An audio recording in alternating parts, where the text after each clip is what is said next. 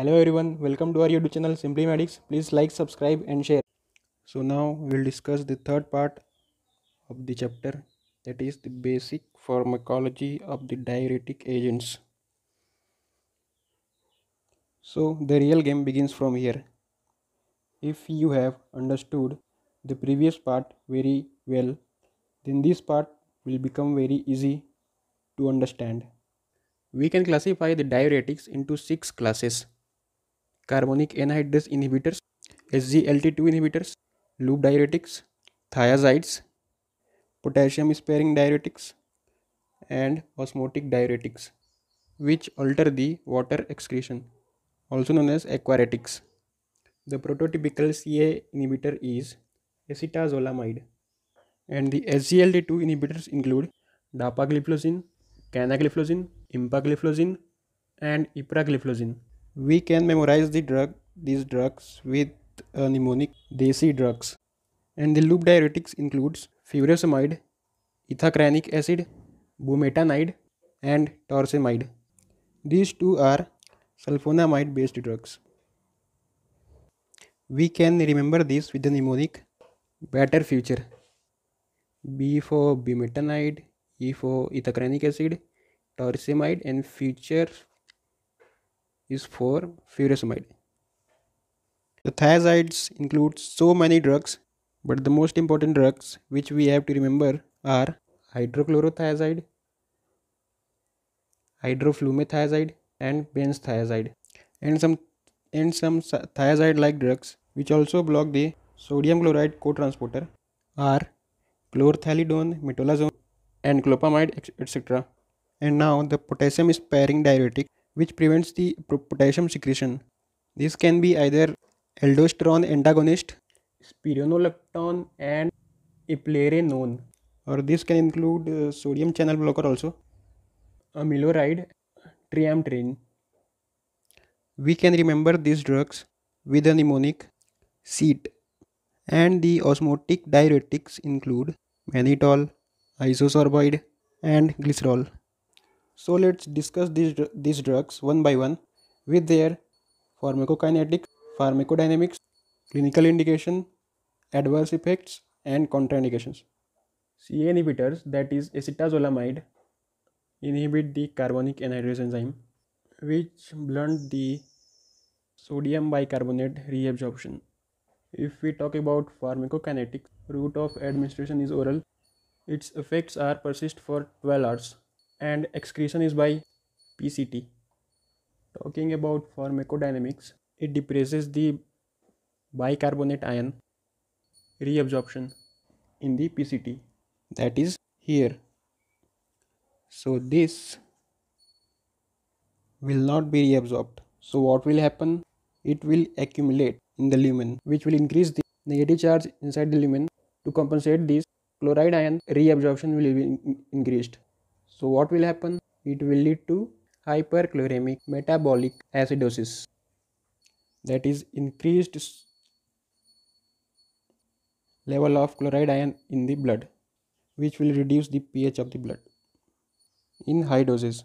One more important thing about acetazolamide to remember is that its efficacy decreases with use over several days. Now talking about their clinical indications, acetazolamide can be used in glaucoma to reduce the formation of aqueous humor. It can also be used for urinary alkalinization. In cystinuria, when pH of urine will increase by acetazolamide, then the solubility of cystine will also increase. It can also be used in metabolic alkalosis. Metabolic alkalosis is generally treated by correction of abnormalities in total body potassium, intravascular volume, or mineralocorticoid levels. However, when the alkalosis is due to the excessive use of diuretics in patients with severe heart failure, replacement of intravascular volume may be contraindicated. In these cases, acetazolamide can be useful in correcting the alkalosis as well as producing a small additional diuresis for correction of volume overload. It can also be used in acute mountain sickness. Acetazolamide used in this case to decrease the formation of CSF and to decrease the pH of CSF in the brain. Its adverse effects are hyperchloremic metabolic acidosis, renal stones formation, renal potassium wasting, and the other side effects include drowsiness, paresthesias, renal failure, nervous system toxicity, and hypersensitivity. Acetazolamide is contraindicated in patients of cirrhosis because alkalinization of urine decreases the urinary excretion of NaH4 plus ion and may contribute to the development of hyperammonemia and hepatic encephalopathy. Now let's talk about SGLT2 inhibitors. Talking about pharmacokinetics, these are oral drugs mostly excreted in the form of metabolites. Talking about pharmacodynamics, as their name, they inhibit sodium glucose transporter 2. Here, so what will happen? Glucose will increase in lumen and the excretion of glucose will be more. That's why it acts similar to other oral hypoglycemic agents. So talking about their clinical indications and their adverse reactions, they reduces the hemoglobin A1C by 0.5 to 1%. These drugs can result in weight loss and also can induce the drop in systolic blood pressure. They can increase the urine volume. They can cause acute kidney injury. So now let us discuss about the loop diuretics. Talking about pharmacokinetics, they are rapidly absorbed, eliminated by kidney. Their secretion can be reduced by simultaneous administration of NSAIDs or probenecid. Talking about their pharmacodynamics, as we already know that they inhibit sodium potassium chloride transporter in the thick ascending limb of Henle's loop. So as we have discussed earlier, if this channel will be blocked, then there will be no potassium accumulation and no increase in positive potential in lumen. So there will be no paracellular transportation of magnesium and calcium ion. So talking about their uses, they are used in hyperkalemia, can also be used in acute renal failure, and can also be used in anion overdose. So talking about their adverse effects, their high doses can cause hypokalemic metabolic alkalosis. They can also cause ototoxicity, which means hearing loss. This ototoxicity can also be caused by aminoglycoside antibiotics. They can also lead to hyperuricemia and hypomagnesemia. They can also cause allergic reactions. Their other side effects are dehydration, hyponatremia, hypercalciuria, thiamine deficiency in patients with heart failure. They are contraindicated in hepatic cirrhosis, borderline renal failure, or heart failure. So now we will discuss about the thiazides. They can be administered orally, but the metabolism of all the thiazides are not same. They are secreted by the organic acid secretory system in PCT. So talking about their pharmacodynamics, as we have discussed earlier, that the thiazides inhibit the NaCl reabsorption from the luminal side of the epithelial cell in the DCT by blocking NaCl transporter or NCC. Thiazides increases the calcium ion reabsorption. This enhancement in calcium results from both PCT and DCT. In PCT, thiazide-induced volume depletion leads to enhanced sodium and passive calcium reabsorption, and in DCT, they block NCC. So what happens that the sodium chloride absorption will be decreased, which will result in enhancement in the calcium sodium exchange in the basolateral membrane, which will result in more absorption of calcium. So now talking about their uses, they are used in hypertension, heart failure, nephrolithiasis due to hypercalciuria, and nephrogenic diabetes insipidus. So talking about their adverse effects, their high doses can lead to hypokalemic metabolic alkalosis and impaired carbohydrate tolerance. They can also cause hyponatremia, impaired uric acid metabolism, and gout. They can also cause hyperlipidemia and allergic reactions. Their contraindications are same as the loop diuretics. So now let's talk about potassium sparing diuretics. So talking about their pharmacodynamics, they reduce the sodium absorption in the collecting tubules. As we have discussed earlier in collecting tubules, that the sodium, potassium absorption and potassium secretion are regulated by the aldosterone. The aldosterone antagonist interfere with this process. Similar effects are observed with respect to the hydrogen handling by the intercalated cells, which explains the metabolic acidosis seen with aldosterone antagonists. The amiloride and trimethrin do not block aldosterone, but instead they directly interfere with this epithelium sodium channel in the apical membrane. Since this potassium secretion, sodium entry Both are coupled in the collecting tube. So the sodium channel blockers are also effective potassium sparing diuretics.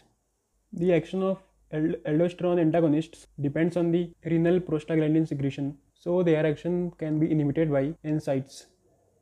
So further, let's discuss about their uses. They are most useful in states of mineralocorticoids excess,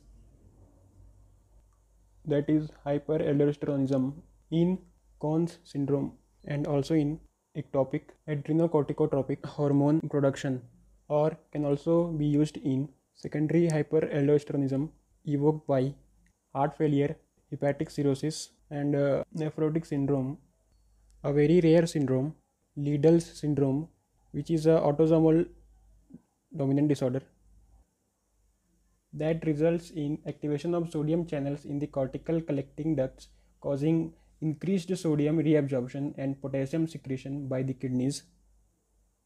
The amiloride has shown its benefit in this condition. Amiloride is also used in the condition of nephrogenic diabetes insipidus.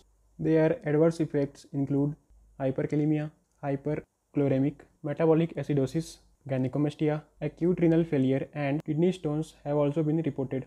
They are contraindicated in chronic renal insufficiency and the patients with liver disease. So now let's talk about the agents that alter the water excretion, the osmotic diuretics. The prototype osmotic diuretic is mannitol. So talking about their pharmacokinetics, mannitol is poorly absorbed by the GI tract, and when administered orally it causes osmotic diarrhea rather than diuresis.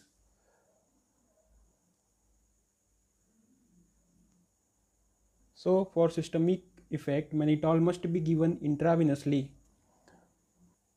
Mannitol is not metabolized and is excreted in glomerular filtration within 30 to 60 minutes without any important tubular reabsorption or secretion. It must be used cautiously in patients with even mild renal insufficiency. So talking about their pharmacodynamics, osmotic diuretics have their major effect in the proximal tubule and the descending limb of Henle's loop. Through osmotic effects, they also oppose the action of ADH in the collecting tubule. They increase the urine volume by preventing the normal absorption of water. The increase in urine flow decreases the contact time between fluid and the tubular epithelium, thus reducing the sodium and water reabsorption. The resulting natriuresis is of lesser magnitude than the water diuresis, leading eventually to excessive water loss and hypernatremia. They are used in reduction of intracranial and intraocular pressure. Their adverse effects are extracellular volume expansion, dehydration, hyperkalemia, and hypernatremia. They can also lead to hyponatremia when used in patients with severe renal impairment. Intravenously administered mannitol cannot be excreted and is retained in the blood.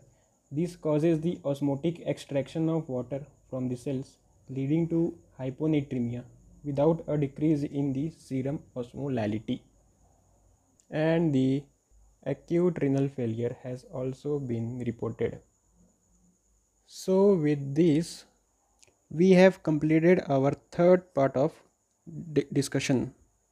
So now we are going to discuss the fourth part of our discussion, the clinical pharmacology of diuretics. Sometimes the short notes are asked from these topics. So first we will discuss the edematous states, then we will discuss about the non-edematous states. This include the discussion of heart failure, kidney disease and renal failure, hepatic cirrhosis and idiopathic edema. And this include the discussion of hypertension, nephrolithiasis, hypercalcemia, diabetes insipidus and renal and cardiac protection. Edema associated with heart failure is generally managed with loop diuretics. Sometimes salt and water retention may become so severe that a combination of thiazides and loop diuretics are necessary. Excessive use of diuretics may impair the cardiac. Certain form of renal disease, particularly diabetic nephropathy, are frequently associated with the development of hyperkalemia at a relatively early stage of renal failure. In these cases, loop diuretics or thiazides can be used. Then let's talk about the hepatic cirrhosis. Liver disease is often associated with edema and ascites in conjunction with elevated portal hydrostatic pressure and reduced plasma oncotic pressures. In these cases, retention of sodium takes place due to diminished renal perfusion or maybe due to increased aldosterone level in plasma. In severe cases, we use the diuretic agents. However, cirrhotic patients are resistant to loop diuretics, but in severe cases, the combination of loop diuretics and aldosterone antagonist can be used, but a considerable caution is very necessary. Talking about idiopathic edema, spironolactone can be used. Now, moving towards the non-edematous state, we are going to discuss the hypertension. The diuretic and mild vasodilator action of the thiazides are useful in treating virtually all patients with essential hypertension. So, talking about nephrolithiasis, in this case also, the thiazides are used. Fluid intake should be increased, and the salt intake must be reduced. So, talking about the hypercalcemia, loop diuretics are used with the simultaneous administration of saline. And when we talk about diabetes insipidus, thiazides can be used to reduce the polydipsia and polyuria, but the administration of supplementary ADH is the drug of choice in nephrogenic diabetes insipidus. Now let's talk about renal and cardiac protection. Aldosterone antagonists have been shown to be cardioprotective in patients with heart disease. They may exert an additional benefit in lowering the albuminuria in the patients of diabetes and microalbuminuria. So with this, we have finished the last part of our discussion. Thank you so much for watching our video on the diuretics. If you liked our video, then please share and subscribe our channel Simply Medics for more videos, and please click on the bell icon to get notification of new videos. And if you have any doubts and for feedback, please let us know in the comment. Thank you.